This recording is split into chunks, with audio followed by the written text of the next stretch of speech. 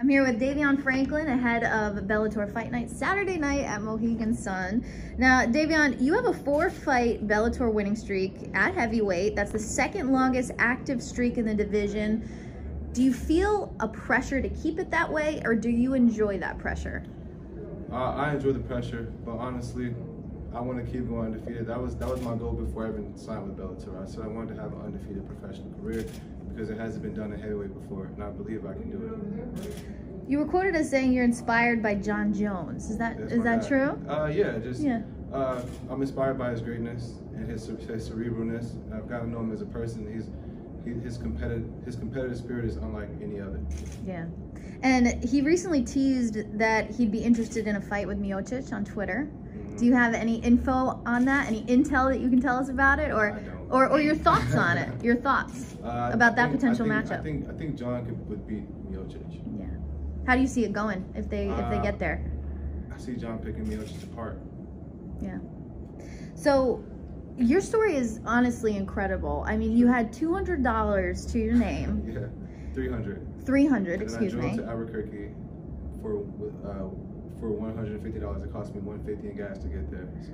And you managed to collect 600, so you could live at Jackson and Wink. Is that correct? I tried to move in, and the general manager told me I needed 600, but all I had is 150. So then what happened? I slept in my car for a month, just trying to figure it all out, and then I was like, you know what, this isn't working out. I'm just gonna go into the gym and just to get a look and just see what it looks like. And then I walked into the gym, and then they see me in person, and he was just like, wow, what do you have? I said, I have 60 bucks. And he let me move in for 60 bucks, and I never paid to live there again. Wow, that's incredible. Yeah. Where do you think you'd be right now if they didn't give you that chance? It's hard to tell. I mean, I think I don't want to say I'd be like in jail or something because I was never a criminal. I've been an athlete all my life. I was just going through hard times, but probably working in a warehouse, something like that. You know what I mean? Like, not where I'm at now. This is definitely my chance to get my life on track, and I definitely appreciate my journey in MMA. Your journey certainly hasn't been easy. I mean, just talking about that story, it's pretty an emotional roller coaster. But where do you feel like you are mentally now? I feel I'm in a good place mentally. I realized that MMA, I didn't pick MMA. I feel like MMA picked me. So it's just like MMA wasn't my first choice. At first, when people would tell me that I should do MMA, I kind of was like, oh, I don't know if I want to get punched in my face for a living. You know, I was thinking like that, but all my life, it's been like in the back of my mind. You know what I mean? Just something that was reoccurring. Like I literally had a guy stalk me. Like I was out for a run one morning, and a guy literally followed me for like 3 blocks, and I stopped in a parking lot of a grocery store. And when the guy pulled me over, I was just, you know, I'm in defense mode, and he basically was just like, hey bro, like you look like you would be a badass MMA fighter. And then that was one of the more recent things before I joined MMA that had happened to me, and I was just like, maybe I'll give it a try. Yeah. You know, but when I gave it a try, I've excelled at it, obviously. Yeah, I'd say so. Yeah. You've certainly had some highlight reel knockouts. You've had amazing performances. Besides your background, what would you say is your motivation to just show up and show out every time?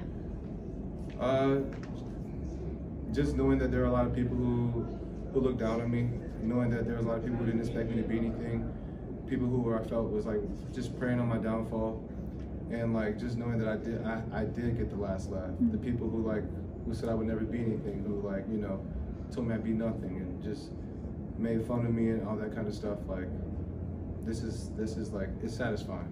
You know, I feel like every time I go out there and fight, I'm responding to those people, the naysayers, the doubters, who tried to make me feel like I was less than nothing. Yeah. And now I'm something.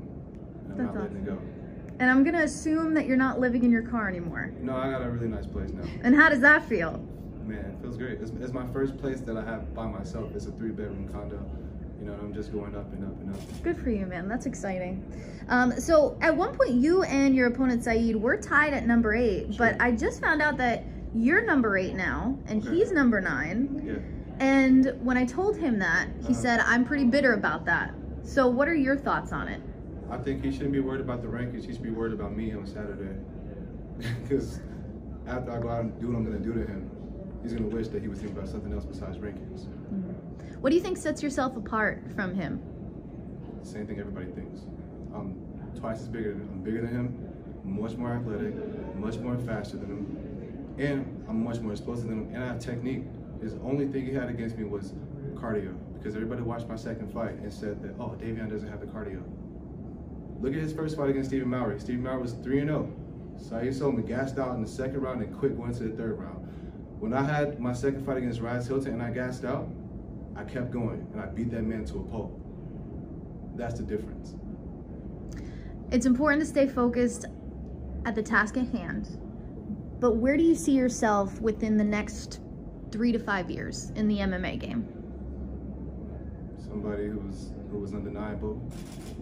I want to say I see myself as a champion. I do see myself as a champion, but I know I must remain on the course. I know I must continue to be tunnel vision and stay focused on that and just that alone. I try to like be more present in the moment. And who do you attribute this mentality that you have? Because you seem to have a very steadfast confidence within yourself. Do you attribute that to anybody, or do you attribute it to your crazy story? My life. I think I know what it's like to lose in life. You know, how could you be afraid to lose in the cage when life is beating to your knees? When when you've had to live what I've lived through, like, the cage is easy.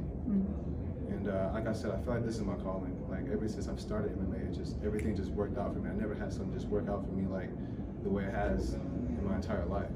Yeah. And now I'm making money doing it, so it's like, this is definitely my calling. And payday is coming up Saturday night.